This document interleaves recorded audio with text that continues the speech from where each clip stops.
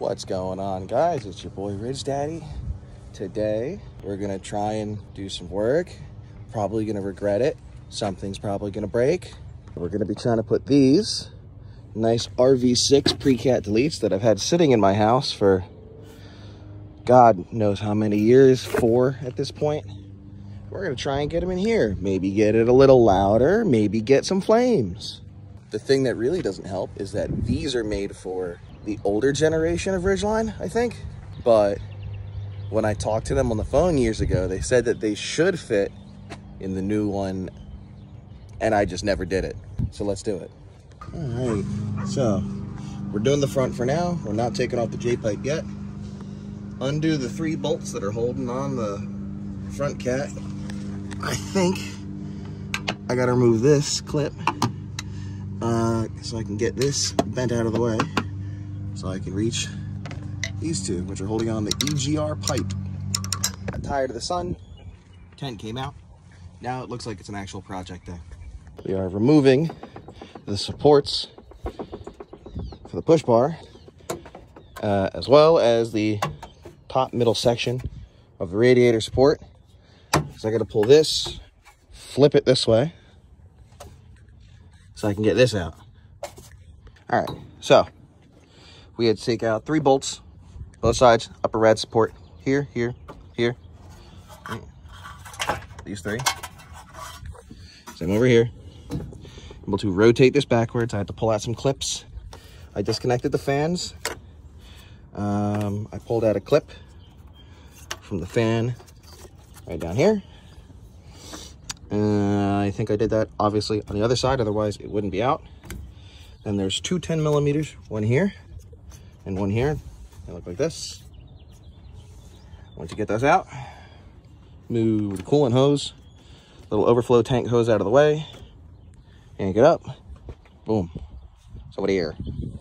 So now I gotta disconnect the top of the EGR and the 4 bolts on top of the cat, which look really clean. And then hopefully it comes out of here. I can loosely bolt everything up. And as long as the new front cat fits where that one is, I can start on the back. I have had these things for 4 years. I'm finally doing it. I'm hoping they fit. I hope they fit, because they don't make them anymore and I can't return them. And even if they did make new ones for the new body Ridgeline, they can't make them as PCDs anymore. They can only make them as high flows. Thank you, EPA. Alrighty, EGR is out. This, so I can get an angle. This bolt, this one on this side is, really, really, really annoying. This bracket on, I believe, the alternator or AC pump, whatever the hell this is, that's a starter, my bad. You can tell I don't go in here that often.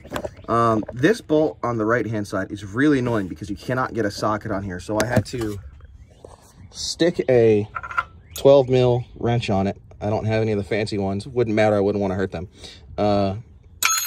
Closed side, and then use the handle from my jack to, you know, once that was out, it was nice and easy. I should only have these top 4 bolts on the cat, and it should pull out of here nice and easy. Then we can get the other one in. Hopefully it lines up. All right, bolts are out. Moment of truth. It's already loose looking, so hopefully.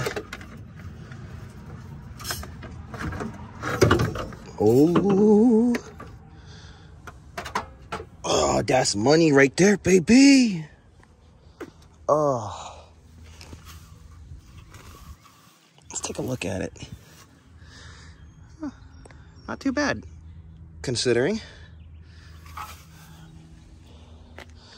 I remove the O2 sensor, put on the new one, get that back in there, and hopefully everything lines up. Alrighty, in goes the new one. Lay this down real quick. Probably want to the one stud that stayed in, we'll at least line that up. Put that there.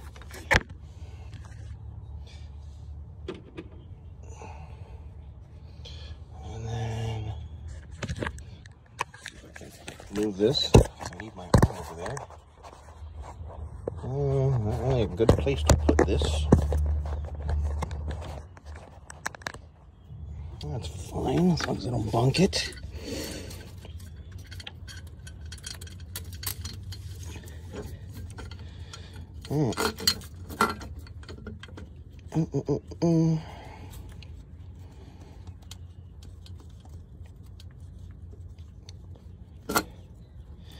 I'll get these snugged up, and then I'll probably join you underneath. Alrighty, so everything's bolted up. Cat is mostly tight at the top, not like full tight, but it's tight. We got the bottom of the EGR valve tube on. Bracket that holds the bottom of the cat is in place. Slightly misaligned at the moment, but I haven't uninstalled the J-pipe yet. I'm hoping that once the J-pipe is uninstalled and I have the rear cat on, hopefully the misalignment, you know, I could deal with it. Hopefully. We'll see, because for the rear Precat delete, we have to, I believe, take off the wheels, or at least this wheel. There's a shield, this line right here, there's a shield that I have to remove. J-pipe obviously has to come out. Hopefully I don't snap any bolts. I did spray them earlier. But, yeah, I don't know, maybe one day we'll take care of this leaking axle seal, because this is filthy and everywhere, and the whole rest of the truck is clean other than that. So I'm going to get the J-pipe unbolted from the rear cat and from the rest of the exhaust. And I'll be right back. Take a look at what that looks like. All right. Cross member is off. Rear cat is disconnected from the J-pipe. Those are loosened. I need to loosen. Crawl on my back. See if we can't loosen these up a little bit.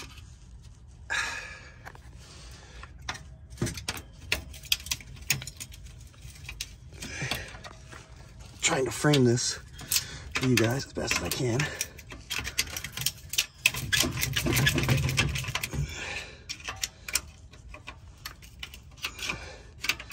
Not the most ideal thing, but there we go. And now this should, let's see if I can just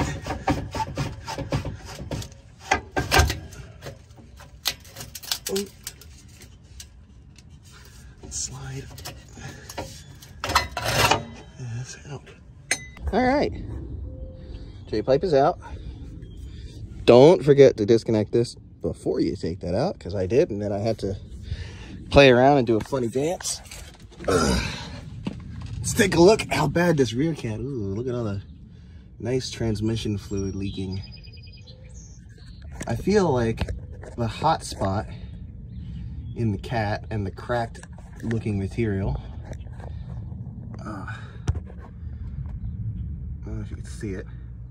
I'm wondering if that is what's been giving me my check engine light for years, and not, you know, the third cat missing, or the 3-inch exhaust system, or everything else that I've, you know, done to this poor thing. That's gonna be fun, because I gotta take that out. I'm gonna have to undo that. I forgot where I undo it. I'm wondering if I can just undo it right here and just remember to twist it enough.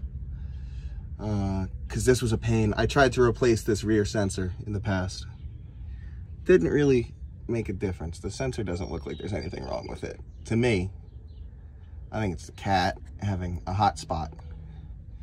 All right. let's try and get rid of some stuff. All right, everything on the bottom end is disconnected. I'm gonna take this wheel off because every video I've seen, about the rear cat, this wheel comes off, sway bar end link disconnected, and once the top of the cat's unbolted, you can out this way. You see what I'm saying? You know what I mean? We'll see. You'll see. All right, wheels on both sides are off. End link for the sway bar is disconnected on both sides. Push it down. All right. Push it down. Out of the way, hopefully. There is one more bolt. That one. Gonna undo that for this heat shield. Hopefully, heat shield comes out without a problem. Maybe. And we should be able to loosen the top of the rear cat and hopefully wiggle it out through here. M&M brake. Now it is time for me to climb on top and into the engine bay to try and, I need to. Why is this stuck? What is this stuck on? There it is. I need to climb in here and I need to try and get to the top of the cat. I need to undo the O2 sensor that's up there as well. So I should probably grab this preemptively, as well as one of these.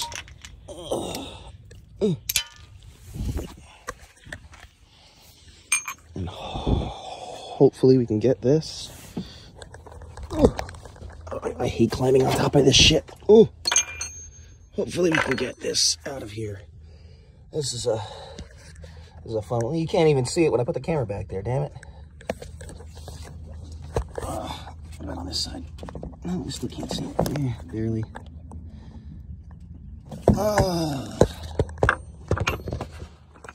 This will be fun.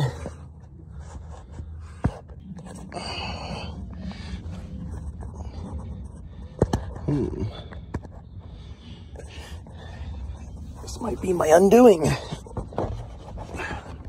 I need to get to... I can't even point to it. I need to get to... Well, you can see the nut that it's trying to focus on. And it's the top right nut on the back of the cat. I need to get to that one. And there's a heat shield in the way. And still got to do the other side of it. It's very greasy in here too. Because I don't remember when, a year ago. What's funny is this axle seal was fine, but this boot blew out. So I had to remove the axle to replace it because obviously boot blown. Replace the axle. And then the seal went bad. But what's funny is I removed this axle, which didn't have a bad boot, but I replaced the seal on it because it was leaking. And now this one's fine, and then this one isn't. Grease, grease, grease. All right. I can't even see where I'm looking. 3 of the 4 bolts for that cat are out. The top right, bottom left, which is the hardest. I just got to do the top left. It's already partially undone, but I'm trying to give you an idea. If you ever try to do this for some reason, even though they don't make these anymore, maybe you'll install high flow cats. That's the front of the car, right? This is the back of the cat. This is the back cat. Transfer case, drive shaft. This is the sway bar. I had to take an extension with another extension, a swivel, and a 12 shallow, and I had to go up basically right through here, which is the frame, front subframe, and the sway bar. Try and shoot it all the way up between the rear engine mount and the top of the cat, and I braced it against this little corner right here, and I was able to push up hard enough to get it to crack loose. I thought I snapped it or something else at first. I did not. I was lucky. So now I'll, you know, get the back one out. All right, so I am very filthy from the blown boots that were in the truck and got grease everywhere. And to avoid putting it back in there, just to show you how to take it out, cat has to come down, and it has to go, the bottom side has to go towards the driver's side of the car.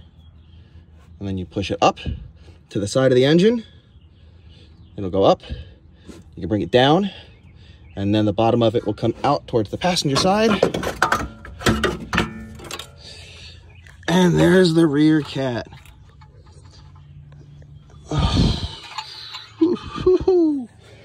I hope this fits in there without a problem. And I hope everything lines up. Otherwise, I'm doing all of this shit again in a couple days, and I can't use the car. And greasy. I look like a grilled panini. All right, so Precat is in. I have to do the O2 sensor. I have to get this shield back up into place.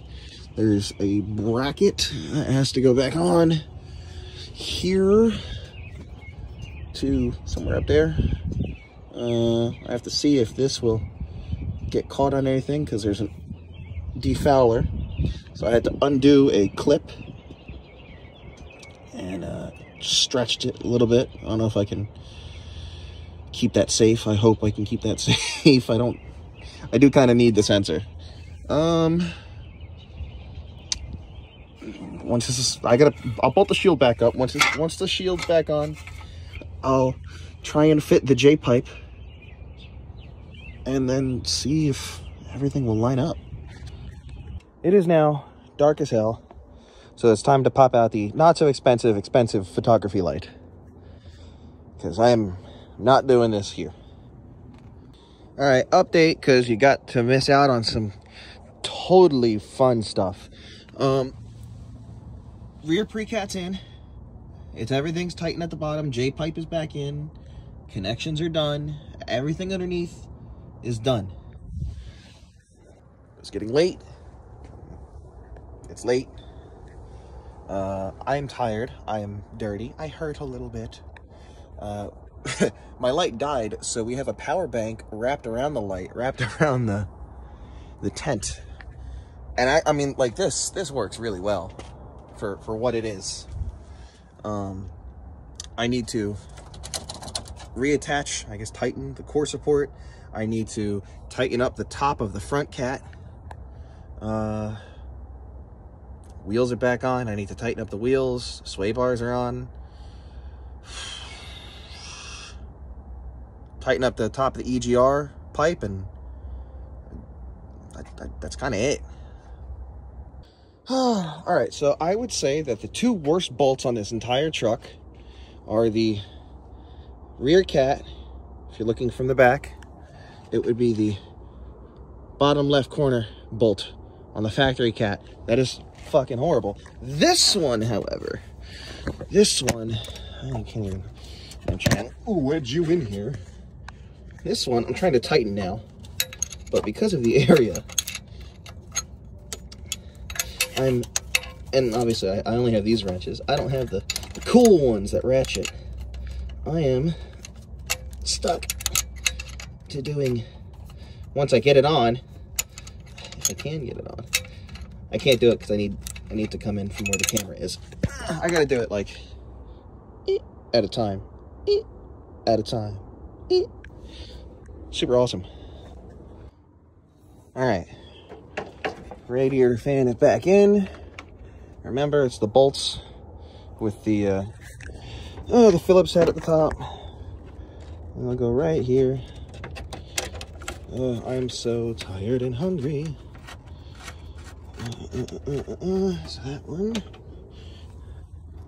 And right under the shadow right here, there's another one. Be glad I'm not doing this with a 360 camera. Otherwise, you'd have to see this every 10 seconds because I think it was funny.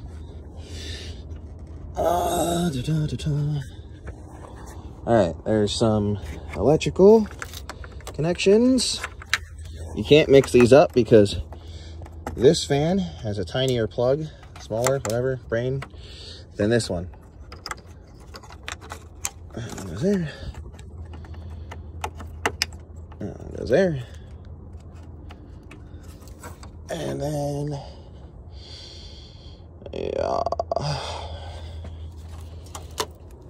I'll do those after. Uh-oh, where's this one? This one goes here. Haha, I totally knew that. So there's 3 plugs that I'd undone. 1, 2, 3. I don't have the light in there, but the O2 sensor for the top of the front cat, it's plugged in right here, the little thingy, and it's completely in the dark for you. And now, front center radiator support is back in. Yours will look different than mine in a minute, because I got to put on the brackets that hold this jiggly boy. It's like a little rotation. Just make sure that these are all going to go on top. It'll get a little caught on the edges underneath it here. And then there's your 6 bolts that'll hold this assembly back in place.